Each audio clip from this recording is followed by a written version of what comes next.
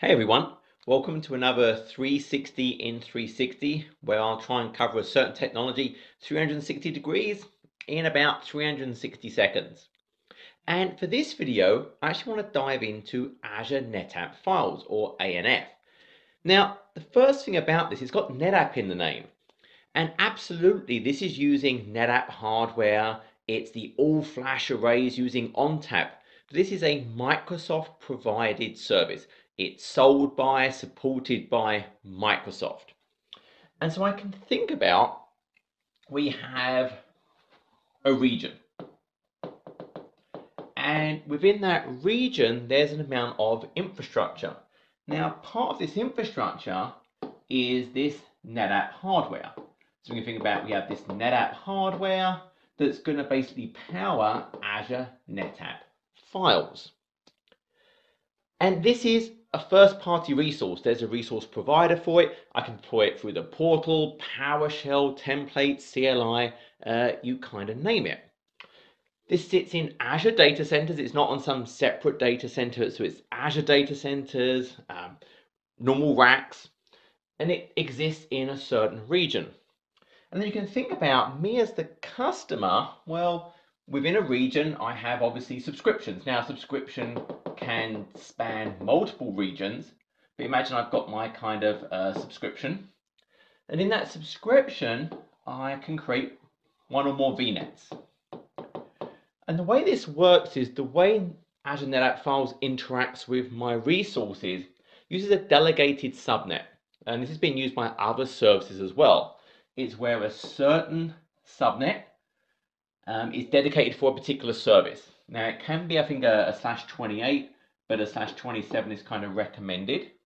So this is dedicated subnet. And what's going to happen is Azure NetApp Files is going to project into that subnet, and I'll kind of have a NIC within that subnet that represents that instance of the service. So there's my Azure NetApp Files, it's projecting into my subnet. Now what's actually going on here is I create an Azure NetApp Files account. So just like I create a regular storage account for regular Azure storage with tables, blobs, etc., so too do I create a Azure NetApp Files storage account first. So from a hierarchy perspective, within my subscription, I'm going to go ahead and I'm going to create an Azure NetApp Files account. And I can have more than one of those within my Azure subscription. But again, it's tied to a particular subscription in a certain region. Now, under that Azure NetApp Files account, what I now create is one or more capacity pools. So under here, I create n number of capacity pools. Now that capacity pool has certain characteristics. I can think about it has a certain tier. And my tier can be kind of standard, premium, or ultra. And these really reflect to the megabytes per second throughput. So I can actually think about, well, look, if it's standard, then I get 16 megabytes per second per terabyte that I provision. So I provision a certain capacity into this capacity pool. If it's premium, I get 64 megabytes per second per terabyte. If it's ultra, 128 megabytes per second per terabyte. So obviously if I have 100 terabyte volume, then I get 160 megabytes for standard. It scales that way. So I have a tier, so it's one of these three. I pick, hey, I want this capacity pool to be standard or premium or ultra. And then I pick a capacity. And this is what I pay for. I pay for the capacity that I provision of this particular capacity pool.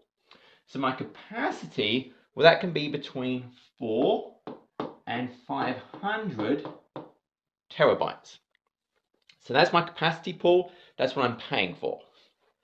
Now within my capacity pool, I can create n number of volumes. So it's coming out of this capacity pool, a particular capacity pool that I've created, and then I have a volume. And my volume once again has characteristics. Once again, it has kind of a size, and I think my minimum size is 100 gigabytes, going up to 100 terabytes. So I have that size. Then I'm going to have a protocol. So now I pick, so I have one of these for my volume. So it's going to be NFS or SMB. I'm picking one of those things.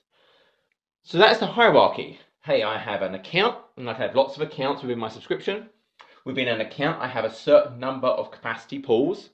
Then within each capacity pool, I have a number of volumes. So that's how it flows down. And it's the volume I'm actually going to use. So it's through this, you can kind of imagine it's projected through into there. And now I create my virtual machines. So I have a certain VM, and I connect using NFS or SMB. Now if it's NFS, it's version 3.x or 4.1. If it's SMB, then it's going to be 2.x or 3.1 or 3. So they're the versions that I'm going to have for that communication. Now this is not encrypted today. It's only accessible within the region, so it's kind of that private network space. However, if I have another VNet that's in the same region, I can peer them, and yes, this would be able to access it. But what I cannot do, it is not global peering. That will not work. I cannot do global peering and use this. Likewise, I could have kind of an on-premises, and that could be a site-to-site VPN, or I could have ExpressRoute, and that could go through and leverage it as well. So I think about, hey, I can use those things. So that's kind of the basics around it. Now, this service, it is actually HANA certified, and that's a big deal. When I think about these enterprise workloads, that's really when I'm going to start using this service. I want that really high performance, I want that certification. This is a HANA certified solution. Another thing I did want to talk about is it does support proximity placement groups. That's where I can really try and get that close proximity between resources. I want that adjacency. So I could think about, I could actually create a proximity placement group. I would add the Azure NetApp Files first, because obviously Azure NetApp Files is not in every single data center in the region. So I want to make sure my proximity placement group gets created in a location that has Azure NetApp Files. Then I would add my virtual machines. And if I have that very close proximity, it's actually possible to see sub-millisecond latency.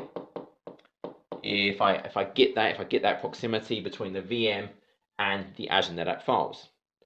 I can do dynamic scaling of both the capacity here and the volume. So I can scale them both up and down.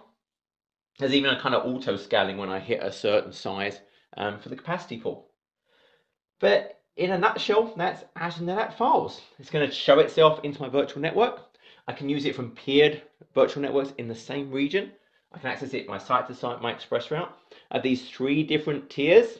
Again, throughput is based on the terabytes that are provisioned. I pay for that provisioned storage in my capacity pool. Today, there is no life cycle. It's not automatically going to move things between different capacity pools, the one that's standard to premium to ultra.